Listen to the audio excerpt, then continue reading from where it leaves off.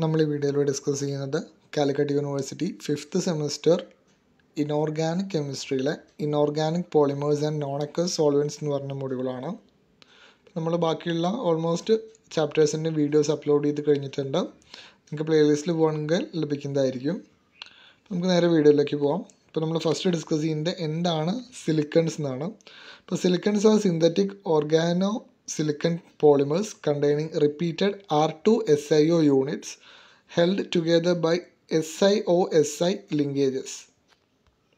അതിൻ്റെ general structure ഇങ്ങനെയാണ് വരുന്നത്. There are mainly three structure type of silicons. 3 ടൈപ്പിൽ വരുന്നുണ്ട്. First one linear silicon RSiRO എന്താണ് ഒരു ചെയിൻ പോലെ വരുന്ന linear silicones, cyclic silicones, cross linked silicones. ഇതിൻ്റെ ആപ്ലിക്കേഷൻസ് എന്താണ്? Chemically inert and water repellent. Chemically inert എന്നുണ്ട്, chemically inert and water repellent ആണ്. Silicon fluids are used for water proofing paper, ടെക്സ്റ്റൈൽസിലൊക്കെ use ചെയ്യുന്നുണ്ട്. Used as an ആൻറ്റിഫോം agent in polishers and waxes. പിന്നെ വരുന്നത് എന്താണ്? Silicon rubbers have outstanding low temperature flexibility. So they used for wire and cable insulation for making heat resistant containers. Silicon resins used as a water repellent. Next type of silicons, silicon fluids ആണ് ആദ്യം വരുന്നത്. Mixture of straight chain polymers of 20 to 500 units and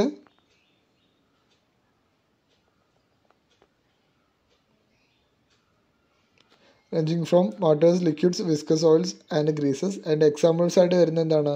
lubricants, water proofing, textiles, polishes, ആൻറ്റിഫോം ഏജൻ്റൊക്കെ ആയിട്ട് silicon fluids use ചെയ്യും. Next വരുന്നത് silicon എലാസ്റ്റോമേഴ്സ് ആണ്. അങ്ങനെ silicon rubbers എന്ന് പറയും. എവിടെയൊക്കെ യൂസ് ചെയ്യുന്നത്? Gasket, സീലുകളിൽ, ചിപ്സിൽ, wires and cable ഇൻസുലേറ്റേഴ്സിലൊക്കെ use ചെയ്യും. These are solid and high molecular weight linear polymers, usually polydimethyl silicoxanes. Chain length എത്ര വരും? 6000 to 6 lakhs silicon units. Next വരുന്നത് സിലിക്കൺ റെസിൻ ആണ്. അതൊരു വാട്ടർ റിപ്പല്ലൻ്റ് ആണ്. ഇൻസുലേഷൻ കോട്ടിങ്ങിന് യൂസ് ചെയ്യും. Circuit ബോർഡുകളിൽ use ചെയ്യും. They are resins polymers which contain only organic substituents or none. Cross-linkable to harder and stiffer compounds than rubbers. Next അതിൽ വരുന്നത് എന്താണ്? Silicates എന്നാണ്. Silicates R compounds containing SiO single bonds and having the tetrahedral SiO4- ion as the building unit. അപ്പോൾ അതാണ് സിലിക്കേറ്റ്സിൻ്റെ general structure വരുന്നത്. അതിൽ classification വരുന്നത് എന്താണ്? ഓർത്തോ സിലിക്കേറ്റ്സ് ഉണ്ട്. Simple silicates containing discrete SiO4- ടെട്രാഹീഡ്ര. Example എന്താണ്? സിർക്കോൺ. പിന്നെ വരുന്ന പൈറോ സിലിക്കേറ്റ്സ് ആണ്. These are containing units formed when 2 SiO4 tetrahedral share A corner island സ്ട്രക്ചറാണ് വരിക. ഐലാൻഡ് സ്ട്രക്ചറാണ് അതിന് വരിക. അതായത് 2 ഓർത്തോ സിലിക്കേറ്റ്സുകൾ ചേർന്നതിനെയാണ് നമ്മൾ എന്ത് പറയുന്നത്? ഒരു പൈറോ സിലിക്കേറ്റ് എന്ന് പറയാം. പിന്നെ വരുന്നത് സൈക്ലിക് സിലിക്കേറ്റ് ആണ്. Ring contain general formula SiO3N2- formed when 2 oxygen atoms per each SiO2 R shared with each other. അതായത് ഒരു സിലിക്കൺസിലെ 2 ഓക്സിജൻസ് എന്ത് ചെയ്യും? വേറെ 2 ഷെയറിങ് വരിക. അതിനെയാണ് നമ്മൾ സൈക്ലിക് സിലിക്കേറ്റ്സ് എന്ന് പറയുക. ചിത്രം ഇമ്പോർട്ടൻ്റ് ആണ്. ചിത്രം ഒന്ന് വരയ്ക്കുക. എൻ്റെ ആപ്ലിക്കേഷൻ എന്താണ്? പ്രൊഡക്ഷൻ ഓഫ് സെറാമിക്സ്, അതേപോലെ ടാക്ക്, കോസ്മെറ്റിക്സ്, ഫാർമസ്യൂട്ടിക്കൽസിലെല്ലാം നമ്മൾ യൂസ് ചെയ്യും. നെക്സ്റ്റ് വരുന്നത് സിയോലൈറ്റ്സ് ആണ്. സിയോലൈറ്റ്സ് എക്സാമിന് ചോദിക്കാറുള്ള ചോദ്യമാണ് വാട്ട് യു മീൻ ബൈ സിയോലൈറ്റ്സ്. അതേപോലെ സിലിക്കേറ്റ്സും ഡിഫറെൻറ്റ് ടൈപ്സ് ഓഫ് ക്ലാസിഫിക്കേഷനും ചോദിക്കാറുണ്ട്. അപ്പോൾ സിയോലൈറ്റ്സ് എന്താണ്? സിയോലൈറ്റ്സ് R microporous crystalline alumino silicate framework materials having general formula Mn+6/n AlXSiYO 2x+2y. ഇതാണ് അതിൻ്റെ ജനറൽ സ്ട്രക്ചർ വരിക. They are characterized by open structure with channels. They can be natural as well as synthetic. Natural ആയിട്ടുള്ള സിയോലൈറ്റും ഉണ്ട്, synthetic സിയോലൈറ്റും ഉണ്ട്. Synthesis of zeolite depends upon various factors like aluminium ratio, pH, temperature, pressure etcetera. അതിൻ്റെ പ്രിപ്പറേഷൻ്റെ ഏതെങ്കിലും ഒരു preparation method എന്ത് ചെയ്യുക? പഠിക്കുക. First one ഒരു soda light Na2SO4 plus AlOH3 twice gives soda light.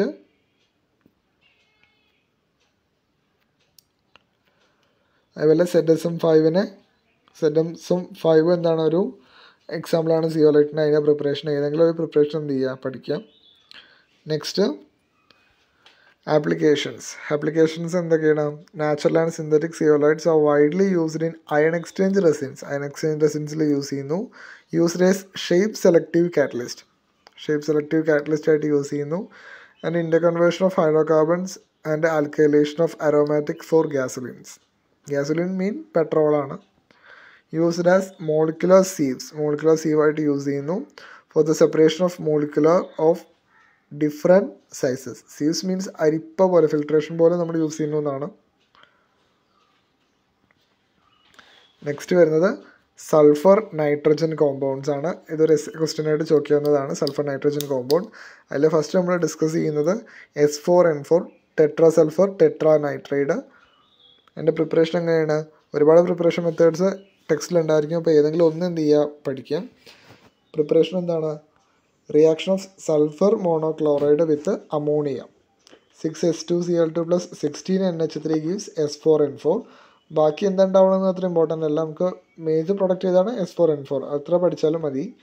Next അതിൻ്റെ സ്ട്രക്ചർ വരുന്നത് ഒരു കേജ് ലൈക്ക് ക്രാഡിൽ സ്ട്രക്ചറാണ്. സ്ട്രക്ചറിൻ്റെ പേര് നോക്കുക, cage like cradle structure with alternate S and sulphur and nitrogen atoms. Properties എന്താണ്? S4N4 ഈസ് സ്റ്റേബിൾ ഇൻ എയറിൽ എന്താണ്? Stable ആണ്. പക്ഷേ when it is സ്ട്രൈക്ക്ഡ് with a hammer or heating എന്താണ്? It decomposed into nitrogen and sulphur. പിന്നെ S4N4 is not attacked by water. It undergo hydrolysis readily by both dilute and concentrated alkali. Water വെച്ചിട്ട് നമുക്ക് എന്ത് ചെയ്യില്ല, reaction വരില്ല. പക്ഷേ alkali വെച്ച് എന്ത് ചെയ്യാം? അതിൻ്റെ ഹൈഡ്രോളിസിസ് നടത്താം. Due to the presence of lone pairs of nitrogen it act as Luis base ആയിട്ടാണ് അത് ആക്ട് ചെയ്യാം. ശരിക്കും നമ്മൾ സൾഫർ കോമ്പൗണ്ട്സ് പഠിക്കുന്നതിന് മുമ്പ് വരുന്ന ടോപ്പിക്കാണ് ഫോസ്ഫോനൈട്രിക് കോമ്പൗണ്ട്സ്. അതിൽ നമുക്ക് പഠിക്കാനുള്ളത് ഫോസ്ഫസീൻസ് ആണ്. Phosphonitrile compounds are compounds which containing nitrogen phosphorus bonds, and it is in the +5 oxidation state, while nitrogen is in +3 oxidation state. ഇത് പഠിക്കാൻ നമുക്കുള്ളത് ഫോസ്ഫോനൈട്രിക് ക്ലോറൈഡ് അല്ലെങ്കിൽ ക്ലോറോ ഫോസ്ഫീൻസ് ആണ് നമുക്ക് പഠിക്കാനുള്ളത്. അതിൻ്റെ preparation NPCl5 plus NH4Cl gives NPClN plus 4NHCl. അല്ല എൻ്റെ വാല്യൂ എന്താവാം? 1, 2, 3, 4 എന്ത് വേണമെങ്കിലും ആവാം. നെക്സ്റ്റ് അതിൻ്റെ സ്ട്രക്ചർ ഇതാണ് വരുന്നത്. സ്ട്രക്ചർ നോക്കി വയ്ക്കുക. ഒരു ബെൻസിൻ സ്ട്രക്ചറിൽ തന്നെ വരയ്ക്കുക. ആൾട്ടർനേറ്റീവായിട്ട് എന്ത് വരും? ഫോസ്ഫറസും നൈട്രജനും വരും. പിന്നെ സൈഡിലൊക്കെ എന്ത്? ക്ലോറിനും. Cyclic phosphonaitric compounds are characterized by the formula PnCl2n. വേറെ n എന്ന് പറഞ്ഞാൽ 3 to 11 ആവാം. അവിടുത്തെ ആംഗിൾ എങ്ങനെയൊക്കെയാണ് വരുന്നത്? NPN angle 120 degree, CpCl bond angle 108 degree. പിന്നെ നൈട്രജൻ sp2 ഹൈബ്രിഡൈസഡ് ആണ്. ഫോസ്ഫറസ് എന്താണ്? sp3 ഹൈബ്രിഡൈസഡ് ആണ്. സ്ട്രക്ചറിൻ്റെ പേര് പക്കേർഡ് റിംഗ് സ്ട്രക്ചർ. ഇതാണ് പക്കേർഡ് റിംഗ് സ്ട്രക്ചറാണിത്. ഇത് കഴിഞ്ഞാൽ പിന്നെ നമ്മൾ സൾഫർ നൈട്രജൻ കോമ്പൗണ്ട്സിലേക്ക് തന്നെ അത് നോട്ട്സിലൊരു ചെറിയ കൊടുത്തപ്പോൾ ഒരു ഓർഡർ മാറിയതാണ്. അത് കഴിഞ്ഞിട്ടാണ് നമ്മൾ എന്ത് ചെയ്യുക? സൾഫർ നൈട്രജൻ കോമ്പൗണ്ട്സിലേക്ക് വരുന്നത്. അപ്പോൾ അത് കഴിഞ്ഞ് നമുക്ക് പഠിക്കാനുള്ളൊരു കോമ്പൗണ്ടാണ് SNX, പോളിതയാസിൽ അല്ലെങ്കിൽ പോളിമറിക് സൾഫർ നൈട്രേറ്റ് എന്ന് പറയും. അതിൻ്റെ പ്രിപ്പറേഷൻ എങ്ങനെയാണ്? Polymeric sulphur nitrate is prepared directly from vapour face by passing S4N4 ടെട്രാസൾഫർ ടെട്രാനൈട്രേറ്റ് vapour over silver wool at 200 to 300 degrees Celsius. The resulting vapor is impinged upon a cold surface at 25 degrees Celsius or lower. അതായത് polymeric sulphur nitrate എങ്ങനെയാണ് ചെയ്യുന്നത്? S4N4നെ നമ്മൾ silver വൂളിൽ കൂടെ കടത്തിവിടും. Vapours of silver വൂളിൽ കൂടെ എന്ത് ചെയ്യും? കടത്തിവിടും. അതിനെ നമ്മൾ എന്ത് ചെയ്യും? ഒരു കോൾഡ് സർഫസിൽ ഇമ്പിഞ്ച് ചെയ്യിപ്പിക്കും. അതായത് കോൾഡ് സർഫസുമായിട്ട് എന്ത് ചെയ്യും? ട്രീറ്റ് ചെയ്യിപ്പിക്കും. അപ്പോൾ ആ കോൾഡ് സർഫസിൽ എന്ത് ചെയ്യും? അത് പറ്റി പിടിക്കുകയാണ് ചെയ്യുക. അപ്പോൾ ഇതാണ് അതിൻ്റെ മെത്തേഡ് വരുന്നത്. എൻ്റെ സ്ട്രക്ചർ പറ്റി പറയുകയാണെങ്കിൽ SNX consists of nearly planar parallel chains having a conformation in which the bond lengths are intermediate between those expected for a single sulfur nitrogen bonds. ഇങ്ങനത്തെ ഒരു സ്ട്രക്ചറാണ് വരിക. ആൾട്ടർനേറ്റീവ് ബോൺസ് ആയതുകൊണ്ടാണ് നമ്മൾ എന്ത് ചെയ്യുന്നത്, ഡോട്ടഡ് ലൈൻസ് യൂസ് ചെയ്തിരിക്കുന്നത്. പിന്നെ അതിൽ വരുന്നതാണ് ഡൈസൾഫർ ഡൈനൈട്രൈഡ് S2N2. അങ്ങനെ 3 സൾഫർ നൈട്രോജൻ കോമ്പൗണ്ട്സ് പഠിക്കാനുള്ളത്. അപ്പോൾ ചിലപ്പോൾ ഒരു essay ക്വസ്റ്റ്യൻ ആയിട്ട് ചോദിക്കാം, explain different sulphur nitrogen compounds. ഇതിൻ്റെ പ്രിപ്പറേഷൻ എന്താണ്? It is prepared by passing tetra sulphur ടെട്രാനൈട്രേറ്റ് vapour over സിൽവർനോൾ at 300 degrees Celsius under low pressure. Here AG2S is formed in the first step, catalyzes the decomposition of S4N4 into S2N2. നമ്മൾ SNX പഠിച്ച അതേ process തന്നെയാണ് ഇവിടെയും വരുന്നത്. S4N4 എന്ത് ചെയ്യുക, silver ബോളിൽ കൂടെ നമ്മൾ പാസ് ചെയ്യിക്കുക. അപ്പോൾ ഇവിടെ നമ്മൾ AG2S എന്ത് ചെയ്യും, നമ്മളിവിടെ ഫസ്റ്റ് സ്റ്റെപ്പിൽ ഫോം ആവും. ആ AG2S എന്തായിട്ട് മാറും, അതൊരു കാറ്റലിസ്റ്റ് ആയിട്ട് ആക്ട് ചെയ്തിട്ടാണ് S4N4 എന്താക്കിയിട്ട് മാറ്റുക, S2N2 ആയിട്ട് മാറ്റുക. നെക്സ്റ്റ് അതിൻ്റെ സ്ട്രക്ചർ പറഞ്ഞാൽ square planar structure with alternate S and N atoms. The SN bond length അത്രയാണ് 165.1 നാനോമീറ്റർ ആൻഡ് 165.7 പൈക്കോമീറ്റർ ആണ്. അതാണ് അതിൻ്റെ സ്ട്രക്ചർ വരിക. ബോണ്ട് ആംഗിൾസ് എന്ന് പറഞ്ഞാൽ 90 ഡിഗ്രി, ക്ലോസ് ടു 90 ഡിഗ്രിയാണ്, 90 ഡിഗ്രി അല്ല. അരോമാറ്റിക് ആണ്. എന്താണ് 4n+2 പൈ ഇലക്ട്രോൺസ് അതിനെ സാറ്റിസ്ഫൈ ചെയ്യുന്നുണ്ട്. അതിൻ്റെ പ്രോപ്പർട്ടീസ് എന്തൊക്കെയാണ്? S2N2 undergo decomposition into nitrogen and sulfur on steering with a hammer. നമ്മൾ SNX പഠിച്ച സെയിം പ്രോപ്പർട്ടീസ് തന്നെയാണ് ഇതിലും വരുന്നത്. പിന്നെ properties and application. First covalent polymer that shows metallic properties even though it contains no metal atoms.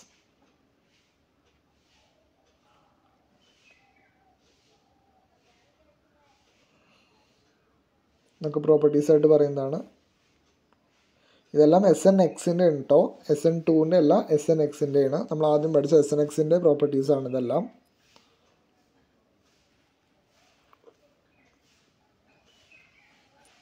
ഇതൊരു essay question ആയിട്ട് ചോദിക്കാൻ chance ഉള്ളതാണ്.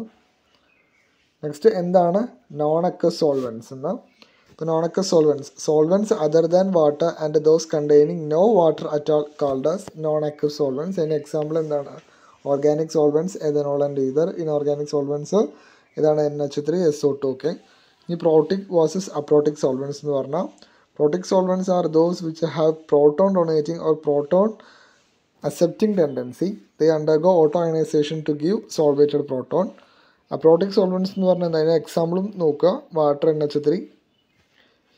അപ്രോട്ടിക് സോൾവെൻറ്റ്സ് എന്ന് പറഞ്ഞാൽ സോൾവെൻറ്റ്സ് which are do not have any proton accepting or proton donating tendency irrespective of whether they contain hydrogen or not. Hydrogen ഉണ്ടായാലും ഉണ്ടായില്ലെങ്കിലും അവർക്ക് proton donate ചെയ്യാനോ proton accept ചെയ്യാനോ ഉള്ള ടെൻഡൻസി ഒന്നുമില്ല. അതിനെയാണ് നമ്മൾ അപ്രോട്ടിക് സോൾവെൻറ്റ്സ് എന്ന് പറയാം. അതിൻ്റെ എക്സാമ്പിളാണ് CCl4, C6H5.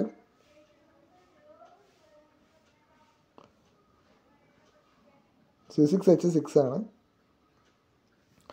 പിന്നെ അയണൈസിങ് ആൻഡ് നോൺ അയണൈസിങ് സോൾവെൻറ്റ്സ് അത് പറഞ്ഞാൽ polar solvents having relatively high dielectric constants which dissolve ionic solvents with the consequent ionization of solute. അതിനെയാണ് നമ്മൾ അയണൈസിങ് സോൾവെൻറ്റ്സ് എന്ന് പറയാം. നോൺ അയണൈസിങ് സോൾവെൻറ്റ്സ് എന്ന് പറഞ്ഞാൽ non polar or non ionic solvents having very low dielectric constants which dissolve non-polar solutions. Next, the important ആണ് leveling solvents. Leveling solvent എന്ന് പറഞ്ഞാൽ a solvent whose proton accepting or proton donating tendency is such that different acids are ionized to the same extent and appear equally strong in it is said to be a leveling solvent. അപ്പോൾ അതാണ് ഇവിടെ ഒരു example.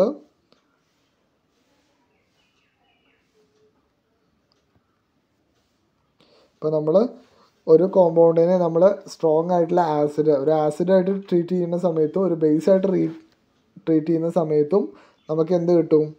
Strong ആയിട്ടുള്ള acid കിട്ടും. അപ്പോൾ അതിന് എക്സാമ്പിളാണ് NH3 നമ്മൾ വീക്കായിട്ടുള്ള ഒരു ആസിഡിനോടൊപ്പം ചേർത്താലും സ്ട്രോങ് ആയിട്ടുള്ള ഒരു ആസിഡിനോടൊപ്പം ചേർത്താലും സ്ട്രോങ് ആയിട്ടുള്ള ബൈ പ്രോഡക്റ്റാണ് എന്ത് ഉണ്ടാവുന്നത്. എന്താണ് solvent whose proton accepting or proton tendency is such that different acids are ionized to the same extent. ഏത് ആസിഡ് എടുത്താലും ഒരേ എക്സ്റ്റെൻറ്റിലാണ് എന്ത് അത് അയണൈസ് ചെയ്യുന്നത് and appear equally strong in it is said to be a leveling solvent. Next എന്താണ് amino acids എന്താണ് amino bases എന്ന്. Considering the auto ionisation of ammonia NH3 plus NH3 എന്താണ് NH4 പ്ലസും NH2 മൈനസും കിട്ടും. ഇപ്പോൾ സോൾവൻറ്റ് സിസ്റ്റം കൺസെപ്റ്റ് പ്രകാരം NH4 പ്ലസിൻ്റെ concentration കൂട്ടുന്ന ആൾ ആസിഡും NH2 മൈനസിൻ്റെ കോൺസെൻട്രേഷൻ കൂട്ടുന്ന ആൾ അമിനോ ബേസും ആയിരിക്കും. അടുത്ത എക്സാമിന് ചോദിക്കാറുള്ള ചോദ്യമാണ് അമിനോളിസിസ്. എന്താണ് അമിനോളിസിസ് എന്ന് പറഞ്ഞാൽ an aminolytic reaction is one in which a compound interacts with the solvent ammonia causing an increase in the concentration of NH4 plus or NH2 minus ion. ഒരു റിയാക്ഷനിൽ NH4 പ്ലസിൻ്റെ അയോൺ അല്ലെങ്കിൽ NH2 മൈനസിൻ്റെ കോൺസെൻട്രേഷൻ കൂട്ടുന്ന സോൾവെൻറ്റിനാണ് നമ്മൾ എന്താ അമിനോളിസ്. അങ്ങനത്തെ റിയാക്ഷൻസിനെയാണ് നമ്മൾ എന്ത് പറയുക അമിനോളിറ്റിക് reactions എന്ന് പറയുക, അല്ലെങ്കിൽ അമിനോളിസിസ് എന്നും പറയും. അതിന് എക്സാമ്പിളാണ് PCl5 10NH3 gives PNH2 5 plus 5NH4Cl. Next advantages and limitations of liquid NH3. ഇത് ഇമ്പോർട്ടൻ്റ് ആയിട്ട് ചോദിക്കുന്ന ഒരു ചോദ്യമാണ്. അപ്പോൾ എന്തൊക്കെയാണ് NH3യുടെ importance? Alkali metals dissolved in liquid ammonia without undergoing any apparent chemical reaction. The dissolved metals can be recovered from the solution upon evaporating the solvent. Being a powerful reducing agent, alkali metals in liquid ammonia can bring many reductions which are not possible in aqueous solvents. അതായത് aqueous solventsനെ കൊണ്ട് സാധിക്കാത്ത പല reactions പോലും NH3 കൊണ്ട് നമുക്ക് സാധിക്കും. പിന്നെ salts show less tendency to undergo solvolysis in NH3 than in H2O. പിന്നെ ammonia enables precipitation of halides which are insoluble in NH3. അതിൻ്റെ ലിമിറ്റേഷൻസ് വരുന്നത് എന്താണ്? A temperature less than -33.5 has to be maintained. പിന്നെ ammonia is ഹൈഡ്രോസ്കോപ്പിക്. A moisture free environment must be ensured. പിന്നെ strong pungent smell makes persons discomfort. പിന്നെ വരുന്നത് എന്താണ് മെറ്റതെറ്റിക്കൽ reactions എന്നാണ്. Several മെറ്റതെറ്റിക്കൽ reactions or double displacement reactions രണ്ട് പേരിലും അറിയപ്പെടും. in which the salts having lower solubility get precipitated occur in liquid NH3. lower solubility ഉള്ള ആളെന്ത് ചെയ്യും? precipitate ചെയ്യും എവിടെ? Liquid NH3. അതിനെയാണ് മെറ്റതെറ്റിക്കൽ റിയാക്ഷൻ എന്ന് പറയുന്നത്. അപ്പോൾ അത്രയാണ് നമുക്ക് ഈ വീഡിയോയിൽ ഡിസ്കസ് ചെയ്യാനുള്ളത്.